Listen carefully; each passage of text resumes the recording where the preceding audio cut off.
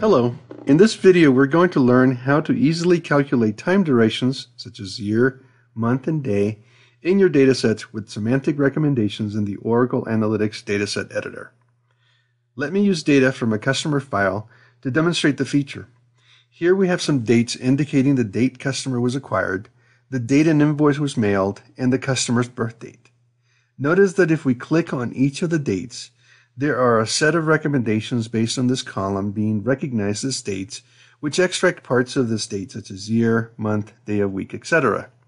At the bottom of the recommendations, we also have some recommendations to extract time durations based on different grains, such as year, month, and day.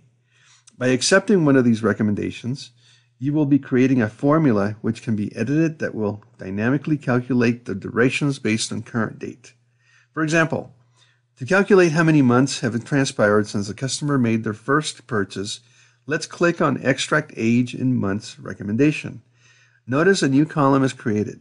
We can also view the formula that was created for us, and we could edit it if desired. Next, let's calculate number of days since the last invoice has been sent to the customer by clicking on the Extract Age in Days for the invoice date. Notice again the recommendation creates a new column with the number of days since the invoice was sent to the current date, and we can view those that are overdue. Note that this is a calculation which will change over time since it is based on current date.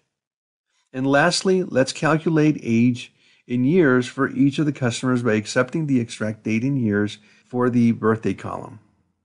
Thanks for watching this video.